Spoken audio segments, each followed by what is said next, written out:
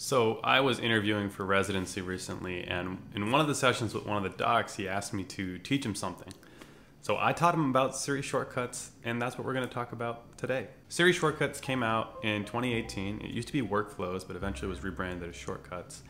And it opened up the user to a bunch of granular functions within both the iOS system and the iOS system apps. And the idea was to enable the user to create custom workflows or automations that allowed you to get a bunch of tasks done in a row. Now, when it first came out, it wasn't too impressive. When I messed around with it, I was comparing it to Google Assistant, which I thought was a lot more helpful. But over the past 5 years, they've added a bunch of functions and performance improvements that have made it a pretty good day-to-day mainstay in my workflow. So let's talk about 3 shortcuts that I use to jumpstart my day. Now, the first question you want to ask yourself is, why would you want to use shortcuts in the first place? There's a big learning curve. And I think the answer is actually pretty simple. It's to save time on tasks that you do daily. One of the things I've learned about owning a smartphone is that every time you pick it up, it's an opportunity to get distracted. And so I've become pretty mindful of when I'm picking my phone up, why I'm using it, what I'm currently trying to do, whether it's relaxing, spending time with family and friends, or working. And Shortcuts is really helpful in this regard because it takes care of a bunch of tiny little tasks that you do all the time that are honestly opportunities to get distracted in the first place. So let's start with my first shortcut, which is a simple alarm shortcut. Now, if you're like me and you have a lot of trouble getting out of bed, you use between 4 to 10 alarms every morning to get up.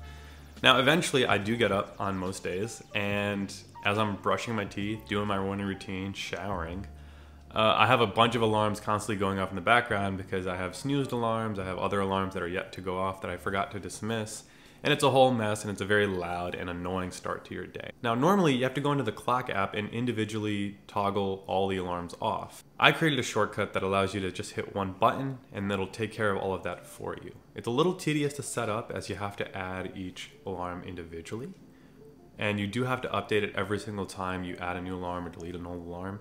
But if you're like me and you don't really have any more alarms to add because you've got pretty much every time block represented anyway, then this is a very helpful one-stop shop of like one tap and then you're done and you're good to go and your morning is very peaceful.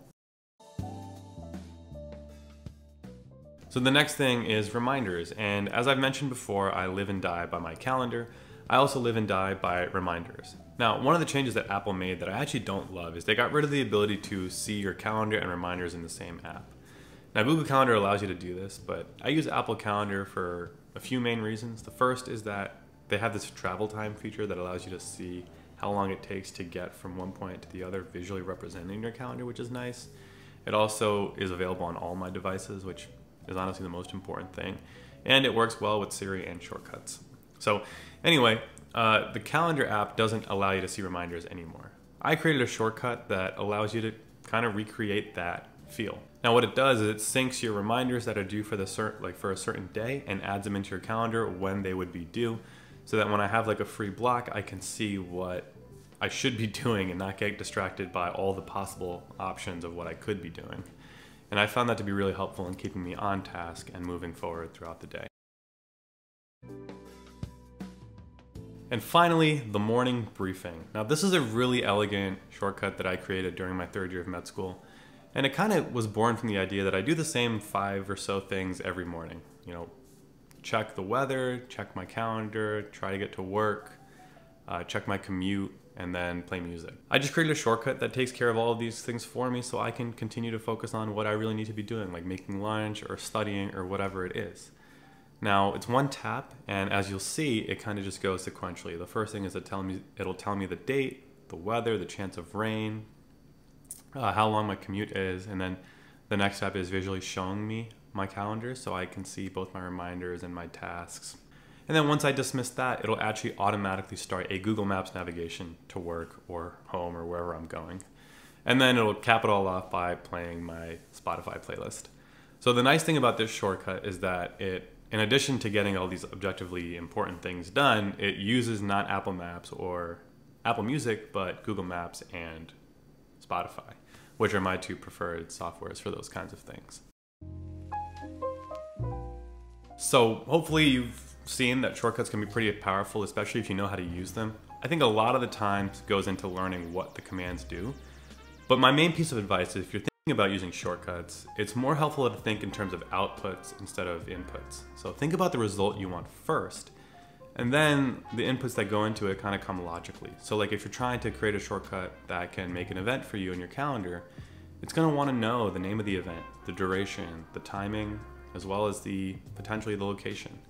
And so kind of getting familiar with what information you need to get a certain output kind of helps. I've attached these 3 shortcuts below, but I'm more interested in learning what you guys use shortcuts for, how you're planning on using it, things that have been really helpful for you, as I'm always looking to learn new ideas and kind of improve my own workflow. I really appreciate all the love you guys have been showing the channel recently. We just passed 600 subscribers, and hopefully we're on our way to 1,000, which would be insane. So if you liked the video, definitely subscribe. I've got more coming out soon. And it lets me know that I'm making the kind of videos that you guys appreciate and are interested in. That's been it, and I'll catch you guys next time. Peace.